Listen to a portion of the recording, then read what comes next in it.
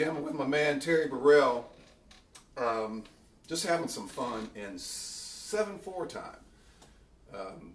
Bass part that I came up with, and I was just thinking about a drum groove to play in 7. And Terry and I will get together every now and then and just have some fun playing drums and bass, because it's so important to do that. You know, if you're going to play in a band, if you're going to play with other musicians, you have to be able to have a level of trust with the musicians you're working with. If you're a drummer, you have that relationship with the bass player, man. And Terry and I play a bunch of different things. You can see the acoustic bass in the picture. We were just working out on swinging a little while ago. But he and I were talking earlier about, you know, I was sharing with him about my thoughts and philosophies on how I utilize the drum kit in playing with the instrument, playing with the bass. I listen very carefully, since I write most of these bass lines, so I know them, you know, personally. I orchestrate my drum parts in how the bass line is moving. Like, I pay attention to the registers of the instrument. You can see, you know, he has on the neck of the instrument an array of different tonal pitches and octaves to use. And I kind of approach the drums the same way. I listen to, like, when he's playing down in the lower register, so I have more bass drum activity that would happen then. If he's playing up in the mid to upper register of the instrument, I might be thinking more snare drum, more rim shot, higher pitched toms. So it truly is about orchestrating the drum part and seeing what you can come up with.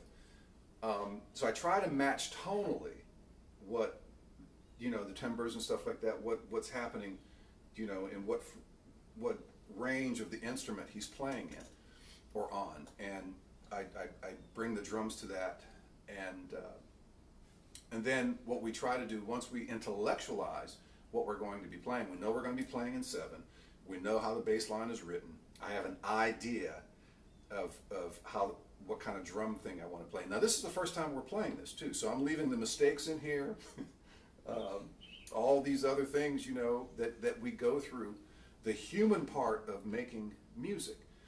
And these are just bass lines I wrote so he and I can practice different variations of rhythms and concepts and feels. And it's all about establishing our relationship and grounding our relationship even more. And it's hard to believe that that could even be possible, because we've been playing together about 18 or so years. But it's proof that developing and getting good is a lifetime study, man. I mean, you have to put in the time in some capacity, either listening to music or practicing on hands with your instrument every day.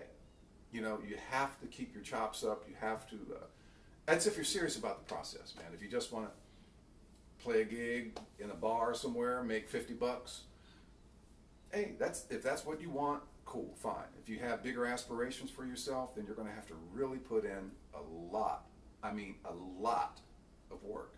It takes a lot of work to get good on these instruments, on any instrument. And so, you know, that's just sharing a little bit of my philosophy on working with the bass player from a drumming perspective, and how I think about approaching writing bass lines. I like to hear bass players use different registers of the instrument. I like a bass player that can play in odd meters comfortably, and Terry can, of course, because his great work with Steve Coleman. You know, you can't play with Steve Coleman if you can't play odd meters, you know. And it's not just odd meters, man. I mean, it's mixed meters. You might have a bar of 5, and then a bar of 7, and then a bar of 3, and then a bar of 2. So it's not just about playing 7/4 all the way through, or 5/4 all the way through. You have to be able to make these rhythmic adjustments. And Terry's this kind of bass player, man. Plus, he has a great swing beat on the acoustic bass. He comes from an electric bass background, but he's also very versatile on the acoustic bass. And so sometimes we just work out swinging, man. Just swing a little bit and have fun. But I love getting with him on the electric bass, because I like playing some funk, some pocket, some groove stuff too. And you know, we practice so we can develop our trusting relationship, develop our time, develop our feel and how we make the music feel, and then our dynamic ranges. We always have to play in a way where we leave ourselves room for some place to go. Because if I start out just bashing right out of the gate, where am I going to go? You know, if Terry starts out, you know, right out of the gate, where's he going to go? But down, we go down if we did that. So watch your dynamic ranges, watch your pacing and development.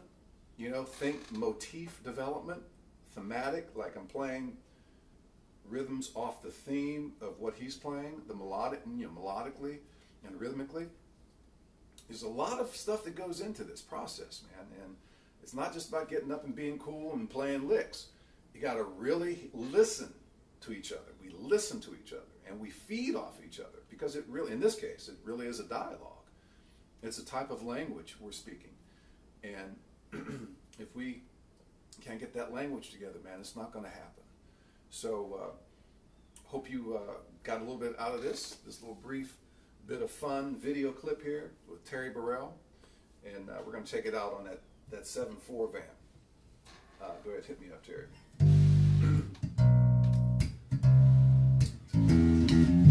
2, 3, 4, 5, 6, 7. 1, 2, 3, 4, 5, 6, 7.